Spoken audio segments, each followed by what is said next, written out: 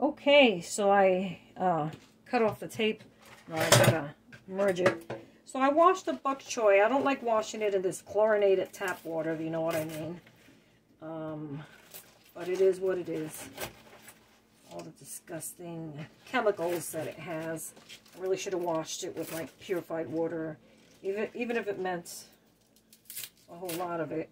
But anyway, I wasn't thinking, and it hasn't killed me yet. But that's what they want to do, is kill us, if you ask me. You know, allowing fluoride into the water and a bunch of toxic chemicals into our waters. That's really ridiculous. And I live in a community, so it is well water, but it's treated like it's city water. Same way. All right. So here are my pieces of bok choy. This is how much I'm going to put, and the pot is starting to fill up pretty much. Okay, so I'm gonna slow cook it, by the way.